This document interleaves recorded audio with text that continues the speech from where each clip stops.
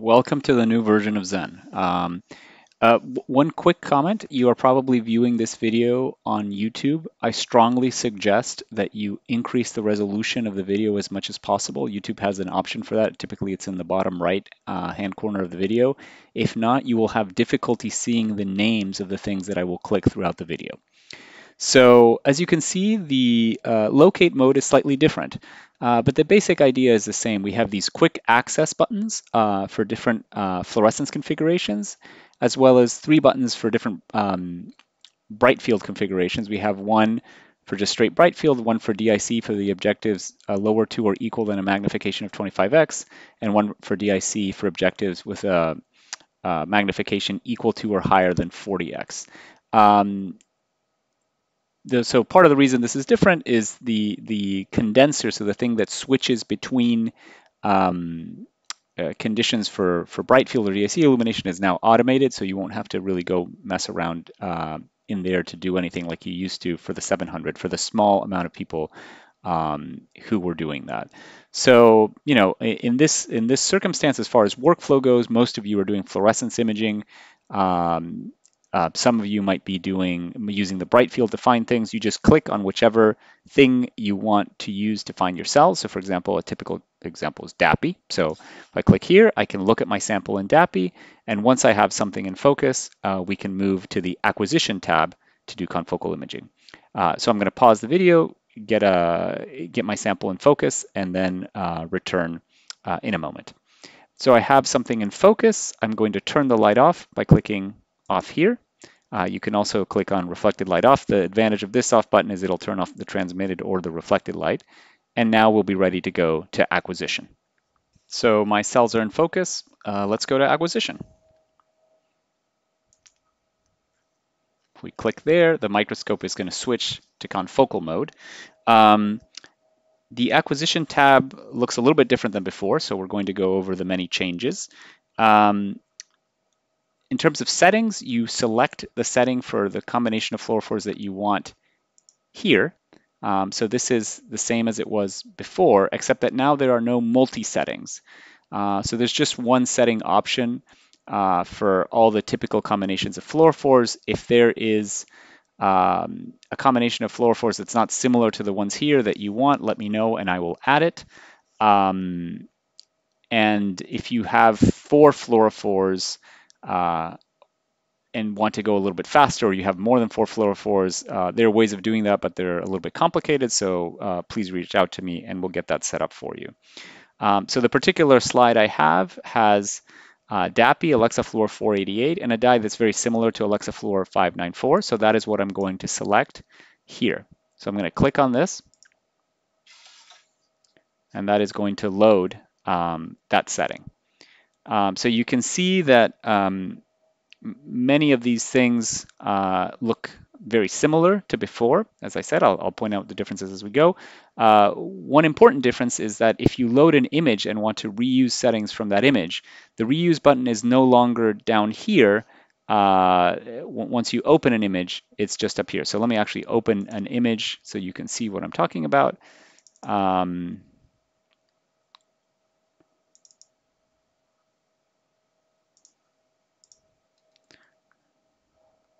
So if I wanted to reuse the settings from this image, that button no longer lives down here. It is up here near the settings. So I think that makes sense. In any case, that's where it is. So you should be aware of it.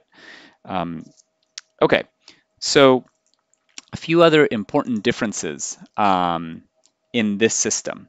So the laser wavelengths on this system are slightly different than before. So the LSM700 had a 555 nanometer laser and a 639. So this one has a 561 and a 640. That's a subtle difference, but it can cause some differences in the excitation intensity for certain fluorophores. The more important difference is that these new lasers are overall more powerful than the ones we had before, and they're calibrated so that they're very linear, which was not the case before. So before, if you went below 2 or 3% and you halved the percentage, the laser power wasn't necessarily half, it might drop by more. Now they are very linear. So they're very well calibrated from, about 0.05 all the way to 100%. So that's the range over which I've checked it, which is the range that you'll likely use. So they're very well calibrated. And what that means is actually at the low intensity values of low percentage values of the laser, you're going to get way more power than you did before. So the equivalencies are, and these are going to be in all our default settings, to get the equivalent of 2% power that you had before, you're going to use 1.2% of the 561 and the 640 lasers and 0.7% of the others. And overall, usually, even at higher powers, the lasers in this system will be more powerful than the lasers in the 700. So you will typically use lower laser powers. A related point to this is that there is now a high intensity laser range mode. So the lasers, if you don't have this clicked on, they max out at 3.5 for the 405, 4.5% for the 488, and 5% for these. So if you need more laser power, you'll need to click on this, and that's going to adjust the laser, the range which you have available for all of them. Now, you typically will not need to do that, and the reason is because the lasers are more powerful and the detectors are more sensitive, you can stay away from the high intensity laser range and usually get quite nice images. So that brings me to my next point, which is that the detectors on this system are significantly more sensitive than the detectors before. They are what were called GASP detectors. As a result, you will typically need lower master gains than you did before. The detectors are also damageable. So if you saturate the detector, you can damage it. So please be very cautious. And there are two more things relevant to the detectors, which is they start at 500. So below 500, they just go to 0. There's no option to do less than 500 volts. And the second is that they have a safety mechanism where if you accidentally saturate a lot of pixels on the image, the detector will shut off. So I'm not going to demonstrate that because I don't want to damage our fancy and expensive new detectors, but just be aware that that safety feature is there. That said, please proceed with caution so you don't activate that feature because that'll lower the lifetime, reduce the lifetime of the detectors. So another point here, you'll see that the bits per pixel, this is something that I really didn't emphasize during training before, but this is something you'll have to know with the transition from the 700 to the 900, is that now our images will be 16-bit images, not 12-bit images. So what that means, there's sort of two implications of that. The first is that when you're setting up an image, you're no longer shooting for intensities of between 2000 and 2500. Rather, you're going to shoot for intensities between 30,000 and 35,000 because the maximum is now 65,000 and change. So that's one thing. So you have sort of a different intensity target. And the second is if you're doing Z-stacks and subsequent deconvolution, and this is very important, when you go to AutoQuant, you will have to create deconvolved files that are 32-bit floating point. If you use 16-bit unsigned integer, you will get incorrect results now that we have 16-bit images here. So again, if you're doing deconvolution, you have to change how you save your images from the LSM900. If not, there will be mistakes that will preclude you from comparing images comparing intensities across different images. If you have any questions about that, of course, let me know. So with that, let's get started. I'm going to look at what I have in focus here and make sure that it's in focus in the confocal, and let's adjust the setting. So I'm going to click on the DAPI and go to live. And already you see a difference, which is it used to be that before when you clicked live, whatever was checked here would be scanned. But right now in the new version of live, only what is highlighted is scanned. And if we change what is highlighted, what's being scanned here will also change. Now, I don't have the settings such that we can see anything yet, but you'll see that in a second. So that's a difference in how live behaves. So let's take a look at this. Let me switch to range indicator. Another difference you'll see is that it used to be that when we had the digital offset at 0, we would have a lot of blue pixels. That's no longer the case, meaning you typically don't have to adjust the digital offset. You can leave it at 0 and that's fine. If you look at this image, we really can't see much. If I do, here are the display settings. If I just hit min max to kind of get close and see things. We can see some nuclei. I'm on the 10x objective. They're not particularly bright. Let me get things in focus. I'm going to move in one direction, then in the other. So now things are brighter. Notice that it's no longer the case that the display saturates. So with range indicator, now red pixels will only appear when they are truly saturated. Even though I've saturated the display here, the red will only indicate true pixel saturation. So this seems to be, it seems to be kind of in focus. Let me, so you can see it's very dim. Let me switch to the 20x objective to first show you how to do that in the software, and then to just get a nicer image for the purposes of this training video. So let me go to 20x. So one important point to note is that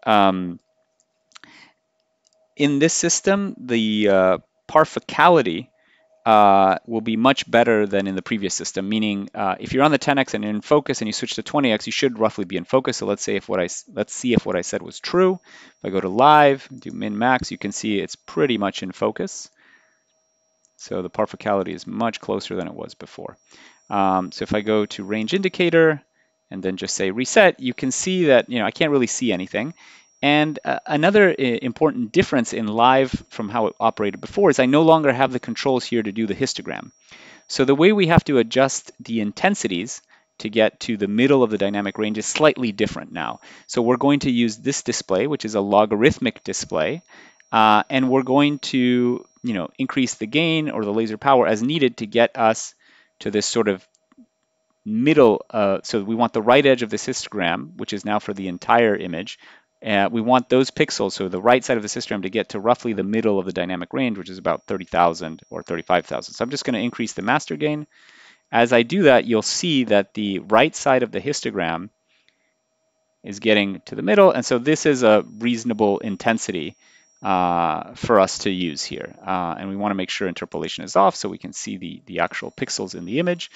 And so this is a reasonable a reasonable intensity to shoot for. And just like before, you can balance laser power and gain to get images of higher or lower quality. So for example, if I lower the laser to, I don't know, 0.05, which would have been vanishingly low before, and I increase the master gain, you can see that it's very noisy. Even though if I get to the same intensity, it's I've had to max out the detector, it's very, very noisy. If I now lower the detector gain and increase the laser power, and I think we started at 0.7, and then if I go maybe to twice that, you can see I'm around 15,000, so if I go to twice that, I'll be roughly at twice, and so you can see the quality is better. So this all behaves the same as before, it's just that you will typically be operating with lower laser intensities and master gains than you're used to, and the reason is the same percent here is now a higher absolute laser power, and the same gain here corresponds to a more sensitive detector. So let me switch to another channel, the 488. You can see we can't see anything here. If I click on min-max, there is actually something there. So if I reset this and increase the master gain, that's about the intensity we want. The quality is not great. That's because we were out of focus. You can see I'm saturating, but not enough to trigger the overload detection on the circuit on the special PMTs. So I'm going to lower this. And you can see that, with a really low laser power compared to what we had before in terms of percent of this number and a relatively low master gain, we're getting a pretty nice image. Okay. Finally, let me adjust the 594. I'm just going to increase the gain, and you can see here there's some saturated pixels in this object, which I'm just going to get out of the field of view. And again, you'll notice immediately that the joystick is flipped from what you're used to. Again, I apologize for that, but there's no way of changing that without breaking other things, unfortunately. So you'll just have to adjust. Okay, so we have this, and you can see that only one is being scanned at a time in the live mode. And if you switch, even though all three are checked, you switch what you see. Okay, so a few um, a few comments about some options for navigation in the software, which are really nice. So when you're in live or continuous mode, this version of Zen has an option where if you just double click on something, that something will become centered in the field of view. So let's say we were interested in this cell. If I double click there, that cell is now in the center. If I want to see this cell, if I double click there, that cell is now in the center. So that's a very useful thing for navigating, I think. The other useful thing is if you hover near the edge, you'll see that this blue thing appears. If you click on that wide blue thing, it moves over, I think, by about half the field of view. So let's try that again, but moving in the other direction. So what I expect is this will go there. Let's see if that's true. You can see it is. It moved by about half the field of view. And if you go to the very edge, you can see that this is the edge and this is the very edge. It'll just move over by one entire field. Okay, so you can see that is actually the bottom of a cell that we had before. So if we go back up, we're back where we started. Okay, so those are some navigation options that are very nice. Snap works the same as it used to. So if we snap an image, it will do all the channels with all of these settings. The difference is if I snap another image, it won't overwrite it. So these images are all kind of saved in a temporary folder. So this has a good part and a bad part. So the good part is you won't have this phenomenon that we used to have in the previous Zen software where you would accidentally click snap and lose what you had before. That's a good thing. The bad thing is now every time you hit snap, you'll have a new image cluttering your workspace. So you'll have to be a little bit more diligent about kind of sorting through and making sure you save things as needed. To save images, it's the same as before. You're going to click here to save or do Control S, and then you can sort of save it wherever you want. And just like in the other microscope, there's a data drive, and I've created a user data folder just like before, and the users are there. Now, I have not put your LSM700 data here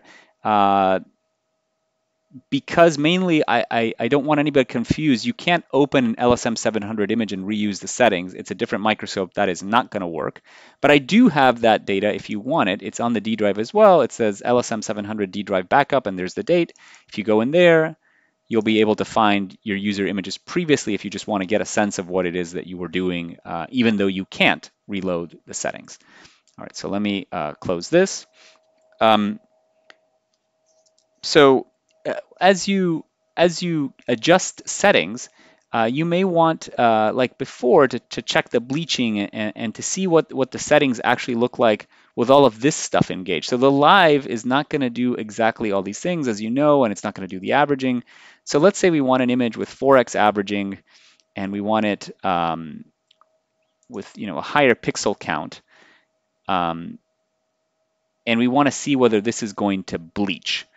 So trying to do that here with live, we can kind of see if it's bleaching by looking at whether this is trending down, but it's not as easy as when we were able to like make a little box and see what the numbers were. And the other issue is that live is not actually doing the averaging, nor the 1024 by 24. Whereas if you hit continuous, it will do that. It will acquire the image exactly as it's going to be acquired if you hit snap or start experiment. And so that's a good thing if you wanted to like check bleaching or just check what the image is going to look like with all the settings here. And you can see also that you have the histogram available. Now this looks a little bit different. It's a little more cluttered, but the same stuff is here. Before showing you how the histogram works, you'll notice that we're scanning all three channels at once. That's a little bit slow, so I'm going to turn off the ones that aren't DAPI, and I'm going to go to continuous. I'm just going to click on range indicator. So this is the same as it was before, and we can draw a little rectangle, for example, around that nucleus. We have the histogram for that one, and you can see that this is too high. I should really lower the laser intensity or the master gain so it's not saturated. So I'm going to do that now. We want to be aiming more for around here. So let's see. So yeah, maybe that's overkill. So that's probably about where we want. And then you can see here that it says arithmetic mean intensity. So that's the mean intensity of the pixels in here. I can zoom in by using the scroll wheel, which is kind of a nice feature. And we can see whether this number, as we scan over and over, is getting smaller. And if it's not, you're not bleaching. So the essence of this is really very similar to the way it was before. I'm going to unclick that so to fit to view. So those are things that are different for the live mode and in the continuous mode for how the histogram works, which is something that we did a lot of on the LSM700 for setup. So let me describe a few other differences on the system. Let me get rid of that little box. So that's another difference. These little boxes persist. So that's a nice thing in some cases. In some cases, it's a little bit of cluttering visually. But that's the software. Those boxes now persist. They don't disappear like they did on the 700 in the latest version. So one other thing that's notable here is that bidirectional scanning works much better. So on the 700, what happened is that if you engage bidirectional scanning, you typically saw artifacts, so you saw things that looked weird, particularly at high speeds and on the edges. This is less of a problem for those of you who have been trained on the LSM710. On this system, it's more like the 710 in that you can use bidirectional and mostly it's fine. So let me show you what that looks like. So if you go to continuous, for example, here, I'm going to turn off the averaging. That's another thing that you might notice. You don't need as much averaging. Again, that's because the photomultiplier tube is much more sensitive. So you'll see that if I turn on bidirectional, you don't really see much of a difference. You might be able to see some subtle effect here, but I don't really see anything. So that's nice because bidirectional goes twice as fast. Let me show you a circumstance where you might see a little bit of a difference. So I'm going to zoom in by a factor of 3. This is probably overkill. Let me go to by a factor of 2. So, okay. So if you now look at, so let me center it here to get that on the edge. So if you now switch to bidirectional, you'll see that there are these very subtle imperfections along the edges. It's very, very subtle. You probably with the YouTube compressor can't even see it. But if you do it and you don't care, then that's fine. But if you do it and you do see something, the workarounds are you either switch to unidirectional, or sometimes it's actually worth your while to, if you go to bidirectional and then you lower the speed a little bit, this problem tends to go away. And if the total frame time is less than if you had the highest speed and the bidirectional, which is the case here, well, then it's worth your time to do that. Okay, so in this case, it's really you really should try the bidirectional because it can save you a lot of time and it works way better than it did on the 700. Okay, so another thing that you may have noticed already is that we no longer have the zoom down here. It's changed locations. The zoom is up here. So that's just simple. It's the same slider as it was before. It's just instead of at the bottom of this acquisition mode window, it's at the top. The other thing is if for those of you that and one other thing, you can zoom out just like you did before. This comes at the cost of quality around the edges, but I know for quick and dirty things, some of you just like doing that. The other thing is there's a subset of users. There aren't that many of you, but that like rotating images, especially in tissue, so that all the images have the same orientation. So if you want to do that, you have to click here to open the scan area, and here you have the ability to rotate by grabbing this, moving that. You also have the ability to move the scanning area. I strongly suggest you don't do that because you'll have lower quality going through the edge of the objective. If you get lost, you can reset these things individually here or reset the entire scan area there. For most of you, just keep this closed. It's a way of avoiding problems. So let me stop here. So another thing that many of you do is try to image at the highest possible resolution. So if you recall, the way we used to do this is I would say, well, first you have to figure out what kind of image area you want to kind of fit everything you want. Then you need to figure out what pixel size you want. From those two things, you determine your zoom size so that you get the area you want. And then you have to figure out what frame size to get the proper pixel size. So there's a lot of sort of math and back and forth. So this software has the nice feature that um, there's this confocal button. And when you press this confocal button, it will adjust the frame size so that the pixel size corresponds to what before we would call the highest resolution, not the high, but the highest resolution, and for the particular fluorophore that you have set up. So if you wanted to do the highest possible resolution, for example, if you were on a 63x, you could click on DAPI, click confocal, and the pixel size will be about 0.07. So that's just a nice feature. It'll once you have your zoom set to whatever it is that you want, it will adjust the frame size to the proper value. There used to be an optimal button that allegedly did the same thing, but it didn't actually work that well. But now this one actually does work well. You still have the option of these sort of presets, but if you're trying to get subcellular details and really want to maximize the resolution available to you on the system, pressing the confocal button will work quite well. So Z-stacks are the same as before. The only difference is instead of showing up here, they'll show up here. It's the same old, same old. Use optimal if you're doing high resolution. Use an interval of 0.2 if you're on the one of the 40x or 63x objective and want the highest possible resolution. So that's really the same. So that covers most of the basic functions. What I'm going to discuss next is one of the things that has changed the most, which is how to do tiling on this system. So let's get into that. Tiling on the system is very different. You'll notice that there used to be a tiles and a position checkmark. Now there's just tiles and it's actually both. So you click there, you will see this shows up. And this looks very different to the way it looked before. Okay, you can ignore that stage calibration error message. It's fine. You don't need to calibrate the stage, so don't worry about that. So let's go through a few very basic tiling and kind of map and find workflows. So you get a feel for how to do this. So when you click on tiles, first make sure that there are no tile regions or positions already engaged. If there are, just delete them. There shouldn't, but just in case. To start the tiling, you will need to click here where it says Show Viewer. This will open this, which looks complicated, but it's actually easier than what it looks like. For the very simplest kind of tiling, which is 3 by 3, 4 by 5, where you just say what the dimensions of the grid are, you click on this.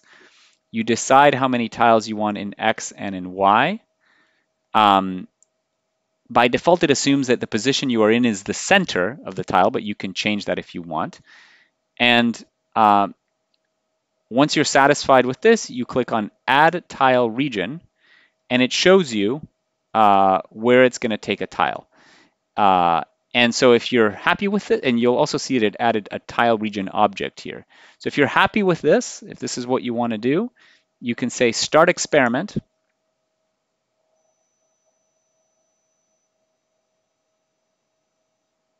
And it will take a 3 by 3 tile. Now, importantly, it will not automatically stitch them. So this is also another difference from the LSM700, where we usually had it set up to automatically stitch. That is no longer the case. So you will have to stitch these images later. So if you look carefully here, you might be able to see some slight imperfections along the edge, though the system is so well aligned that they're actually hard to see. So you can see it here. You can see kind of that imperfection there. So clearly this image has been just joined together, but it's not stitched. So I'm gonna save this. I'll call it. Let me make a new folder here. I'll call it 3 by 3 tile. To stitch this tile, you're going to go to Processing, and to bring up the stitching, you're going to either search for stitching here, so you'll type stitching and just select that method, or if it's recently used, you can double click there. That'll bring up this. And here you want to make sure that it says new output. That means it'll make a new file. If you do in place, it'll overwrite. Fuse tiles will blend the edges. If you don't have that, it'll align them, but it won't blend them. And then we make sure that this image is selected, so you can see it's there. It's setting the input automatically. And then if we hit apply, it will stitch. And it'll create a file with the same name, but you'll see it says stitching. So if I go to tile 3x3, you'll see that over here, there's that clear imperfection. If I go to the same spot in the stitched image, you can see it's perfect. And it's not because of the interpolation being on. You can see it did a good job with the stitching. So now if we wanted to, we could save this as the stitched version of that image. So that's how you do a very simple tiling and stitching. But there are other sort of types of tiling and other types of workflow that we used to do, namely map and find or random sampling. And so how do you do some of those things? So let me show you the kind of map and find thing. So let's say that you want to do some sort of random sampling over a large area. So how would you do that? So we're going to do tiling again, and we don't want this anymore. So we have to go here and delete this tiling region. And instead, we're just going to do the following. We'll just do it in this channel. We're going to lower the zoom, so it's a big area. And we're going to do a 5x5. So this is very similar to, if you recall, the preview on the other system. We're going to add a tile region. And now I'm just going to zoom out so we can see this. We are going to click on this preview button, because this is going to generate a preview that then we can then navigate on and generate other conditions on. So if we say start,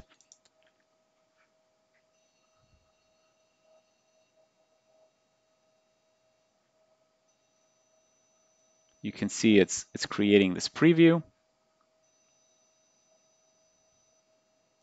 And we can zoom in as it's doing this.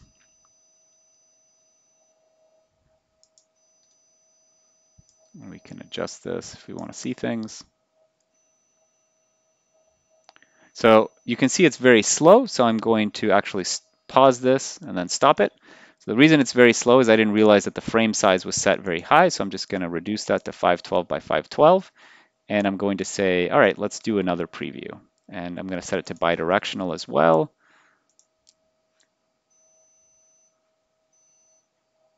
So a nice feature is that you can also, because the objectives are so well parfocaled on the system, you could actually do the preview on one objective, for example, the 10x or even the 5x, if you push the intensities, and then use that as a map for the other ones. But let's just do it this way, so I don't have to change objectives in the middle of this training video. So you can see there's been a lot of bleaching in this sample. So once we've concluded making the preview, we can now use this preview image for both navigation and for random sampling. So the first thing I'm going to do, there's a lot of visual clutter because of this thing, so I'm just going to delete it. We don't need that anymore. And I'm going to increase the zoom just to show how, well, maybe that's too much, just to show how we can kind of navigate in this area by clicking. So if I go to live, you'll see the way it's set up. On the right, we see wherever we are here, and you can say, oh, that's an interesting cell. If you double click, you just go to that one. If you double click, you go to that one. If you double click, you go to that one. So this is the same as it was before, though the interface is a little bit nicer because you can easily zoom in by using the scroll wheel on each one. So that's a very nice thing to just navigate around. The other thing that this can do, which is very useful, is random sampling. So let's say this contains cells that you want to take random samples from. How do you do that? So to do random sampling, we're going to exit preview. We're going to go to this to set up new positions. We're going to make sure that we have random turned on and no bias towards the center of the edge. And we're going to now draw a square where we want the random samples. And a reasonable thing to do is to draw it where we took the preview. And so now these positions, which show up in the tiles here in position arrays, these are all the different positions, represent random samples. So what we can do now is if we go to live and we double click on each one, it will show us random samples within that area that we decided was going to be our search area. So this is an incredibly useful tool, as you can see, to truly take unbiased data. So I think it'll be very useful for a lot of you.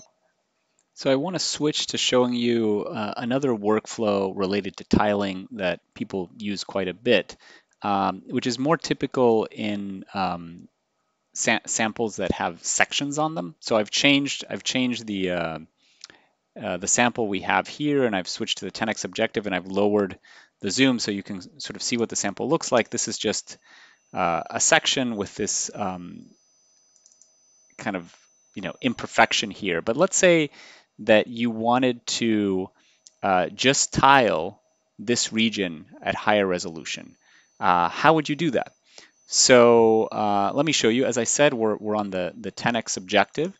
Let's say we'll start by taking just a quick preview of the section to get an idea of what we're dealing with. So first we're going to go here. We're going to delete all the stuff. So we want to delete all these position arrays. These were some of the random samples. We don't have any single positions. We don't have any tile regions. I'm going to click on Show Viewer. So it brings up this. It was actually already up. I'm going to go to Tiles, and I'm going to say, sure, I want to do a 5 by 5 centered here. So I'm going to add this tile region. And just go to Preview. I'm going to ignore the fact that this is still here. Just say Start.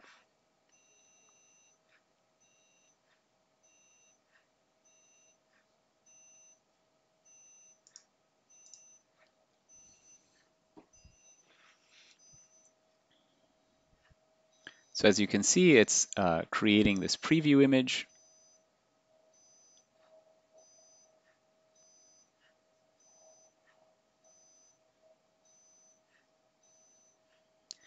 But let's say this is just for preview, but what I actually want is to get sort of higher resolution image information of this. So how would I do that? So let's say we're actually wanting to image at 20x.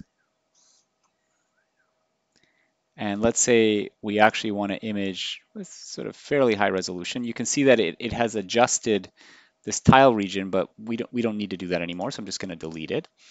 We want to do something else, which I'll show you in a second. So if I go to 3x, so let's say we want to image with those conditions. So let me just briefly check that the conditions are reasonably okay. So this is way too bright. Okay, so that's a little better. And you can see it's pretty parfocal. I didn't really adjust the focus. So let's say that now we want to take a region, it's kind of a square region here. We have multiple ways of defining it. One is we can just draw a contour, just draw a rectangle, and then we'll tile there. So that's one option. Another option, I'm just going to delete this, is we can mark positions that we want to include. So we can say, okay, I want this corner there, this corner there. Excuse me, I have to click there to add the position. This corner there, and then this corner, and then that corner. So you can see that I've kind of said I want those three, and it creates a tile region for that. So that's another option. We can also, if I delete this,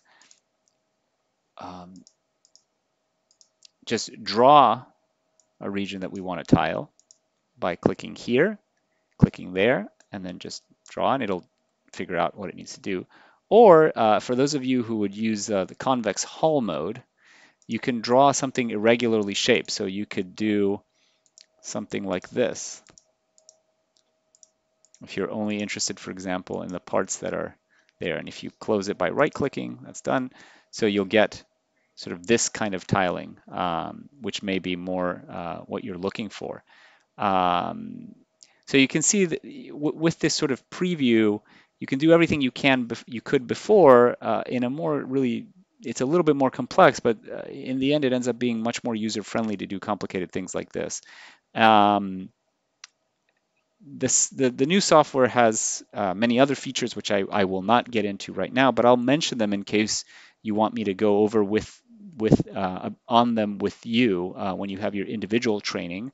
And there will be other training videos that will cover them. Briefly, those other things are this system is not only a confocal, it has a color camera, and the color camera can be used to create these maps, and it is much faster than the confocal. So you can actually very quickly create maps like these uh, with that camera and then switch to confocal. So that's a workflow that I haven't gone over, but it's very useful if you have sort of sections that you need to explore. You can also do, you can tile samples that are not evenly in focus. So if the sample is tilted for some reason, or because of the way the slide was prepared, or if it's undulating and uneven, you can compensate for that in the tiling. That's a very nice feature. You can also do multi-tiles. So if you want, you could do one, for example, one tile there, but you could also, do another tile here, and you can see these show up as different objects, and you can even add positions if you want as well. Um, so you could have those tiles and then, a few positions, and it will do all of those things. And finally, this system will not, it will have the live incubator from the LSM 510. So if you're interested in doing live cell imaging, let me know. This has more features than the LSM, excuse me, I think I said 510. 710 has more features, and you can do, bleaching and complicated workflows where, you do loops of things. So if you have weird ideas for what you need to do based on your science, let me know. I'm pretty sure we will be able to do it with the system. The software is incredibly powerful and flexible. So with that, that concludes the basic things that I wanted to show you. Let's go over how to shut down the system.